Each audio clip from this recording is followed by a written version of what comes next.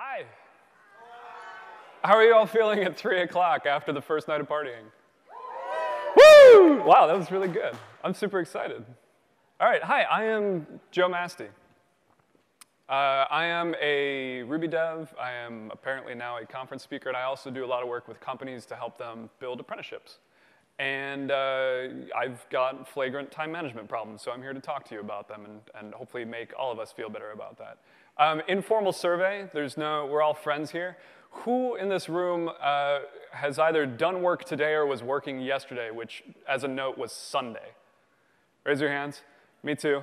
That is 50-ish% of the audience? Yeah. So like I said, yesterday was Sunday, and half of us were working. So I have this problem, right? So like I said, I want to be these things. I'm a software developer. I have this need to get stuff done. And I feel like I don't do enough. I feel like I need to be productive all the time. I feel like I need to be contributing meaningful code constantly. And this is something that's been weighing on me really for the last couple of years, because we get this image, right, of people who are constantly producing. And you get like the Zed Shaws of the world, and they put out 10,000 books every friggin' year. And so that's the image that I have. And on top of that, now that we're in like the Instagram culture, I feel like this is how it's supposed to look. Like, this lady is so put together. I don't even know anything about her. She has a cool hipster camera. I don't even own a camera. Her tea looks really well brewed. I bet she does like thought leadering before breakfast, and I am struggling, right? And then on top of that, now we're in the software world. I'm supposed to be this like magical unicorn. Not only should I be productive 100% of the time, I also need to be more productive than everyone else. If companies are only interested in taking the top 10% of programmers, and if this mythical 10x programmer is a thing, which it's not, but they believe it is, and so we're still in this place, I need to be the most productive. And that's hurting us. And I think that you have this problem too. And I don't think that just because you showed up for a productivity talk, which thank you for showing up for a productivity talk. I think that you have this because I looked at a bunch of statistics on this. I realized I'm not the only one. We're going to walk through a couple studies. We're going to talk a lot about research that's on there. This is a talk that's very heavy on cited resources, so you can look them all up online afterwards. I cite all my resources. Gallup poll a couple years ago. 25% of American salaried workers work 60+ hours a week. Now, if you back that off to only 50 hours a week, it's 40% of salaried workers. 40% of people are working 50 hours a week. And if you know anybody, or if you are that poor soul who's working 50 or 60 hours a week, you know that this is not really a Monday to Friday thing. Nobody does 60 hours Monday to Friday and then really takes Saturday off. This is this sort of like low-level burn all day long, all week long kind of thing, right? More than half Americans have gone 12 months without a vacation. So we have this conversation, right, like how much vacation time should we have? It turns out Americans forfeit about 25% of their vacation every year. So if I gave you more vacation, it would not matter because you're not taking it anyway, right? This one kills me. I have such an axe to grind on this one. About 2/3 of workers eat at their desk, work at their desk. Maybe people do this. This is like I have so much to get done, I'll just grab a sandwich. And so you start to get this picture, right, of this out-of-control situation where because we feel the need to get so much done, we're consuming all of our time. And the result of that is this stunning but statistically accurate number here, which is that 13% of workers are engaged. So we've got this worldwide poll. 13% are engaged, and I always forget this number. 24%, almost twice as many, are actively disengaged, which I can't quite exactly tell what that is, but I'm pretty sure that's the point where you're about to burn the building down and walk out, is like 25% of people. About half as many are actually actively engaged. Does anyone here work on a team? Anyone work with other people? Okay. Thank you. Again, checking that you're awake. If you work on a team, if you are one of these people, that energy spills over into the rest of your team. So not only do you have this problem for yourself, God help you if you're a leader. If you have people reporting to you, that energy cascades onto those folks. So we have this problem. There's a great quote that I saw on it. When demand exceeds capacity, we make expedient choices. And I think the expedient choices, when we don't really know how to solve this problem, are to start sacrificing the parts of the rest of our life, right? Like it subsumes more of your time and your energy, and you do the work at home, you do the work in bed, you do the work before you eat, you just don't bother eating. That's how we do it, right? So being the child of the internet that I am, I decided that somebody has probably written about this and that maybe they could help me out. Fuck that, I can't even like get into this number. I don't have time for that. And even better about this, by the way, true fact, I discovered I wanted to use this screenshot, and I waited a day, and I came back, and I'd written it down, and there were 300 more of them in the one day between when I decided that this was ridiculous and the time I took the screenshot. There's some good advice out there, I'm sure. I decided instead we'll Google around. I'll Google productivity and we'll get some articles instead. And some of the advice was okay, but some of the advice was iffy. This is a list on Forbes, known for their intellectual rigor. You need to be more productive than everyone else. Context of this tip is if we're in the software world, and then on top of that now, and I am struggling. Right? Before breakfast. Here's one fast, easy tip to push your face against the grindstone just a little bit harder. Thanks, Forbes. There's another article. Evaluate clubs or subscriptions that you're a member. If time spent on them can't be justified, drop out. Right? I don't get enough done. I still have hobbies and interests and friends. All right. This article, this is not even like, backwater 2006 of the internet. This article is from last week. So this is like actively up near the top of my Google list. That's how I picked these articles. I went through like the top 5, and that's where all these are coming from. It's no secret that the more time you have for work, the more you can achieve. This is even better if you look at the surrounding text. The actual tip is just wake up earlier and start working earlier. And I don't know about you, I am not going to go to bed any earlier to accommodate this, right? And so the reality of this tip is just don't sleep, right? And then this is my favorite. This makes me so happy because I found lifehack.org, so we're going to get some life hacks on. Identify your time thieves. What a great metaphor. Like immediately, the problem isn't me, the problem is I have time thieves, and they're like little gnomes that come in the night and they take my time, and then I can't get enough stuff done, right? And if I can muster up enough energy, I'm gonna chase away my time thieves. And this kind of metaphor, though, this isn't a unique metaphor, right? Rescue time, this is a really common productivity tool. Rescue your time from the time thieves. And as another aside, while I was taking this, I looked down on here. This is why you should buy our product. This is where I will tell you when you spent more than 2 hours on Facebook. So if you need more of reinforcement that all of us have this problem, man, this clearly came from somebody's personal story of just cannot get under 2 hours of Facebook. That hurts. So early talk summary. If you want to be a 10x unicorn, chase your time thieves and rescue your time. And while this sounds like such a wonderful romantic movie, basically, it's not effective. And we're doing these things, right? And God help you, you take this advice, and it's not working. And the more that this happens, when this happens to me, the more that I focus on it, the worse time I have of it, and I find myself back doing the things that aren't productive, and that I feel guilty about not being productive. And then when I try to spend time with my family, I feel guilt that I have not spent that time being productive. This is what I want my life to look like. I want to spend time on work. I love work. I really do love work. But I also want to spend time on other things that are important to me. There's more than goes to the work. And this is kind of where I am.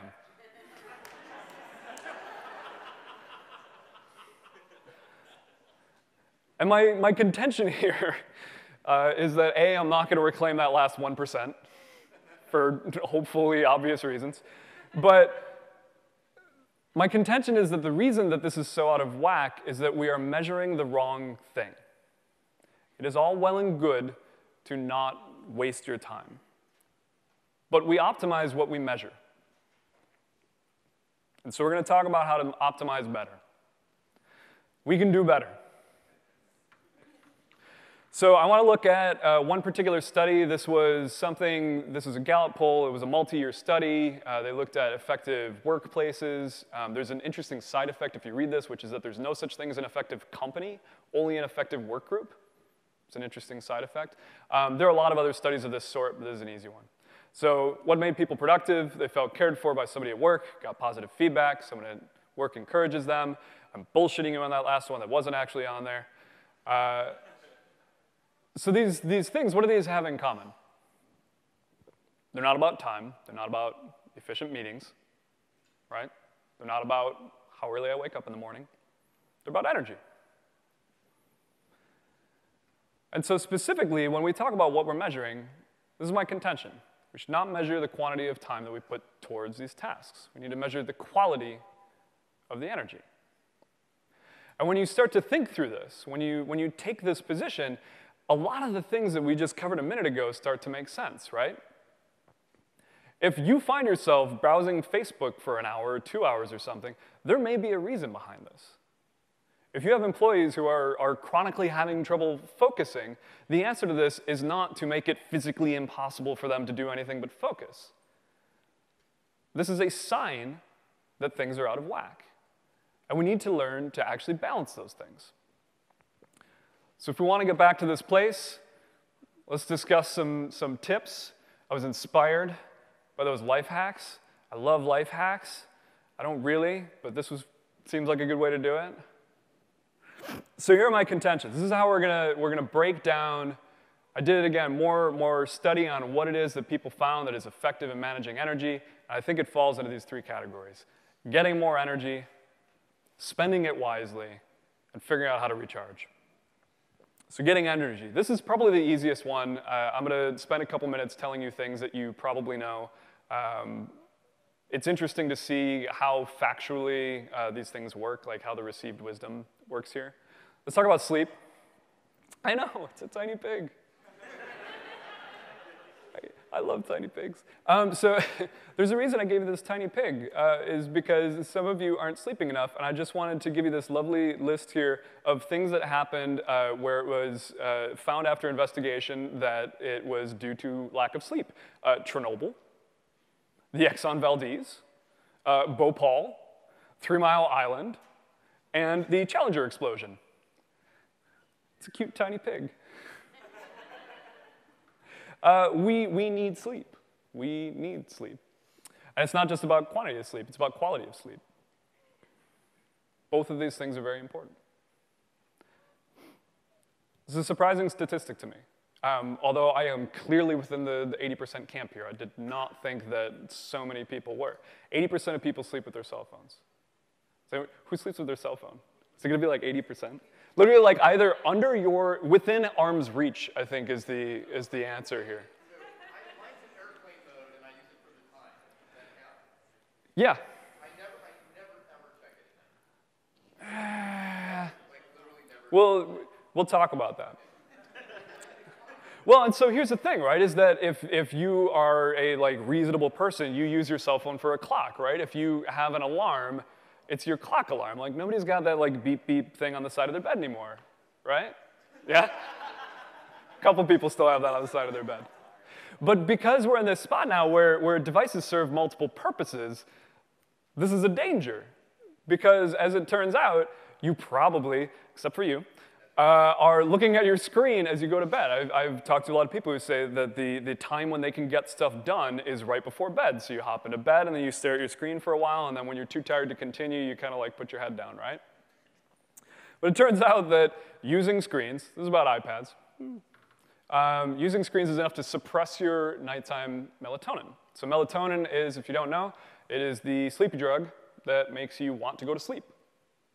So staring at your screen is going to slow down your ability to go to sleep. Alcohol. I like drinking. I'm not going to make you raise your hand. If you are on a team that does a fair amount of drinking after work, this is my former team that are laughing really hard. It takes you're faster to fall asleep. So this is funny, because maybe you can counteract your cell phone use by being wasted when you go to sleep. But it reduces REM sleep, which, if you don't remember the research on that, REM sleep is the one that has an effect on concentration, motor skills, and memory. So if you didn't remember that, maybe you're going to sleep wasted too often. So quality of sleep. Exercise, I know. They're so cute. Exercise. That's only nominally about exercise, but that's really cute. So I could tell you that if you don't do exercise, you're going to die early, but this is not that talk. This is a different talk. I could tell you that if you have depression or if you deal with too much stress, that exercise will help you deal with depression and stress. But this is not that talk. This is a productivity talk, so we're going to keep it in scope here. It turns out that doing even a little bit of exercise, 10 minutes, is not very much exercise. Gives you an immediate boost to concentration and mental focus. So we're going to go into in a little bit how we should spend time recuperating, but keep this in mind, that even a small amount of exercise, bike into work, walk from the train, even a little bit is going to be really helpful. There's other research to indicate, I didn't add it to the slides here, but there's other research that indicates that the long-term effects are similar, actually. If you consistently exercise over a long period of time, that those benefits add up. So if, like many of us, you are not precisely the kind to go out and get a lot of exercise, remember that you're cutting yourself short mentally by doing so. And you're going to die early. Adequate nutrition. This is from the World Health Organization. Adequate nourishment. This should be an easy one for us. This should be a gimme. So I'm guessing that a lot of us out here have free food at work, right? I'm getting some nods. Is it healthy food? Getting some sneers. Good. Healthy food is good. We're in this really interesting spot, right? Like we are white-collar, highly paid, highly educated workers. This one should be a gimme. Eat the food that your body needs, and you will have more energy to get things done. Red Bull may give you wings, but it is not going to help you actually concentrate long term. And then stress. This was another really interesting one to me. You should have some stress. You should have moderate stress. Much like a muscle, if you have moderate amounts of stress, your body becomes capable of dealing with this. You can expand your ability to cope with that situation. If you go way overboard, which is what happens a lot of the time, right? It's kind of what we're talking about here. It doesn't work that way, right? If you put too much stress on a muscle, it tears, and there's some great metaphor there. So, this is where we want to be. Balanced stress. Not so balanced. Spend your time wisely. Section 2. This is a freebie. You ever heard the research that says that willpower can be diminished by using it? You know, if you have a task that takes willpower, you have less willpower. So it turns out that's only true if you believe in it. So this is Carol Dweck, who if you haven't read any of her stuff, you should go look up pretty much everything she's ever done. My free gift to you for showing up to this talk is that you all get unlimited willpower from here on out. Because as it turns out, if you do the same study that shows that your willpower is diminished, but beforehand you prime people that that doesn't work that way, their willpower isn't in fact diminished. You're welcome. Multitasking. Multitasking does not work. It really, really, really does not work. If you are in your seat saying, yeah, but I'm really good at multitasking, research says that you are worse at multitasking than people who don't think they're any good at it, which is awesome. The IQ drop, similar to what you'd expect if they smoked weed or stayed up all night. We didn't talk about weed, but I'm guessing this is not going to be very productive either. So they said that the IQ drop was 15 points, which was enough to take the men in the study from wherever they were to about the average for an 8-year-old, right? Now what they didn't say, and I wish they had, is that means that if you stay up all night and then multitask, you've got the IQ of a stoned 8-year-old.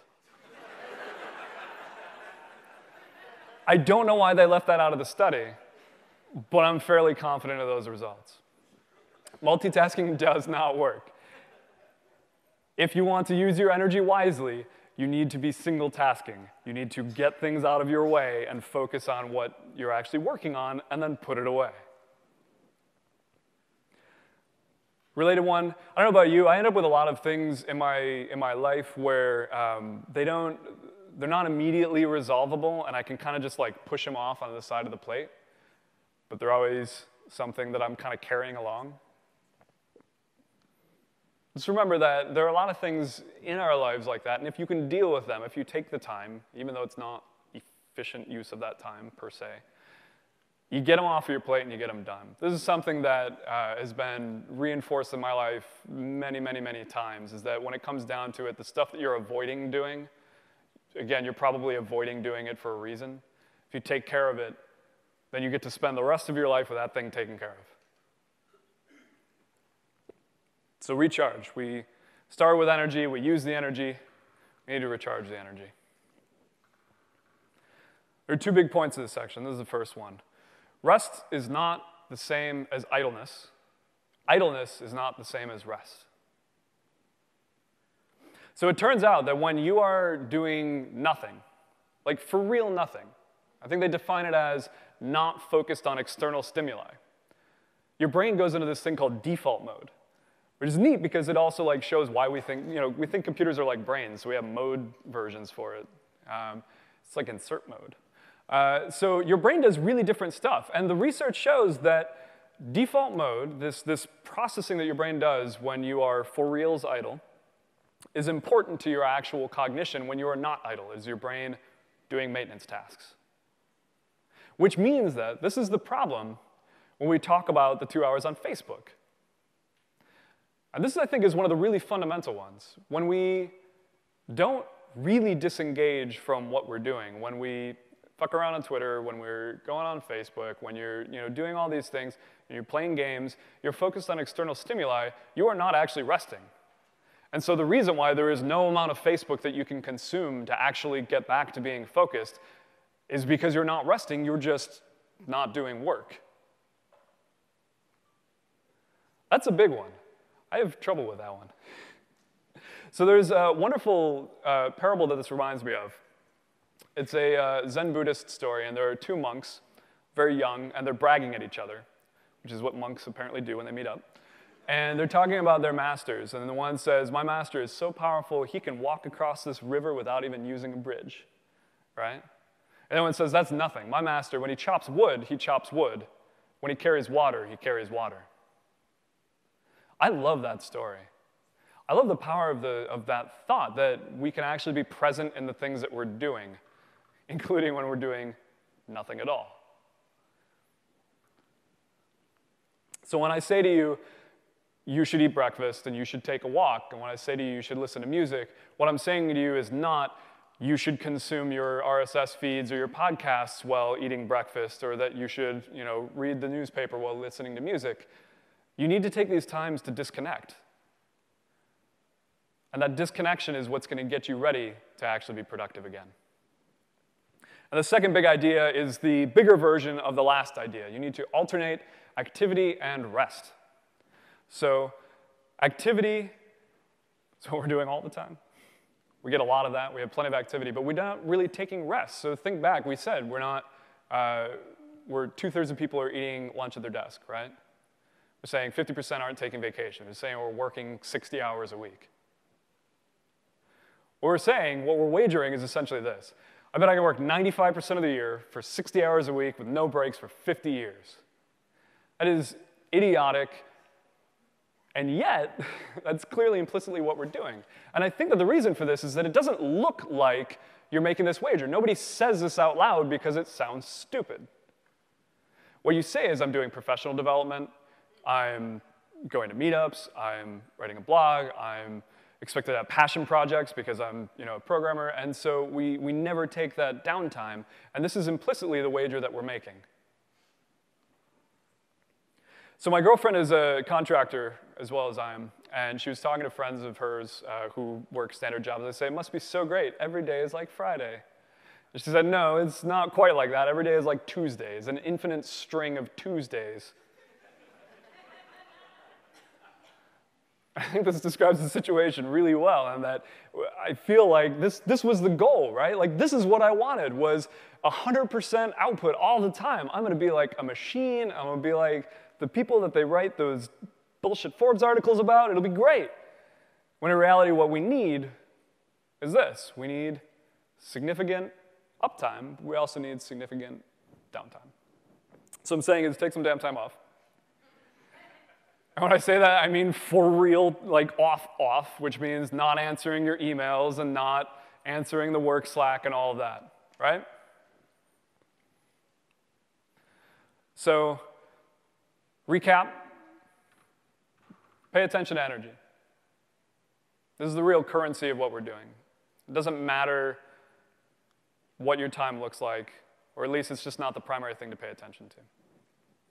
Get some energy, take care of your body, otherwise it'll stop working, especially when you get old. Spend it wisely and recharge better. And I don't think that I'm going to turn into a magical productivity unicorn because unicorns don't fucking exist. But I think that they don't exist. But I think that this is a better life worth living. Thank you very much.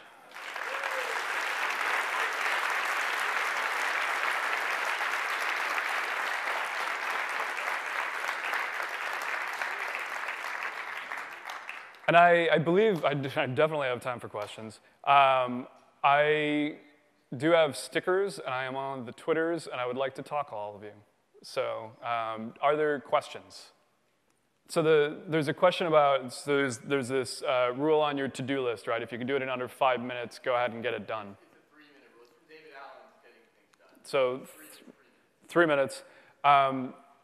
I suspect that that's somewhat orthogonal. If you're being productive, I think the idea is don't put off things until later and then end up with an infinite list. I think where we get in trouble is the idea that I can be this kind of big productive, and then once I can't handle that anymore, that's when I'll fit in all these other things. And that, I think, is where that trouble happens, is that you're never taking that time to actually disconnect. Does that make sense? Other questions? The definition, so in that small loop, in the disconnecting and taking breaks, the definition was whether you're primarily paying attention to external stimuli or whether your mind has an opportunity to sort of wander off and internalize and when you're imagining stuff, you know, when you're relaxing in the shower and just thinking about stuff, right? In that big loop, the difference between activity and rest, it's a good question. I don't have a precise definition for you on that. I can say sort of informally that when you're, one of the things that I've taken that makes it easier for me to have rest is I go out and I do climbing trips. I love rock climbing. Not paying attention to work, not trying to be productive. It is not particularly mentally strenuous. And that, I think that's the obscenity style definition. I'll know it when I see it, but I don't have a great definition for you on precisely what works there. Computer games? That's a good question. I haven't seen research into that. I know that on a lot of these other fronts, so computer games, you're in this situation, you're still responding to external stimuli, and so I think that in that small sense, it's not rest. Can you take a vacation that is composed of video games? I'd like for that to be true. But I don't know if I have any facts to that basis. Are questions over here? I've been looking over there. You, sir. How do you not feel guilty about not doing work? It's hard. I'm sorry. How do you not feel guilty about not doing work? It's very hard. The best recourse that I have, the reason that I back this up with stats and not just with like, hey, good life, is that taking time away from work is ultimately more productive in an absolute sense. So that the taking a 60-hour week thing, you're not actually being more productive. You're kind of, it's like more sound and noise, it's more ass and seat time, but it's not actually more productive. And so taking that time away is what's preparing you emotionally and physically and mentally for the times when you're productive.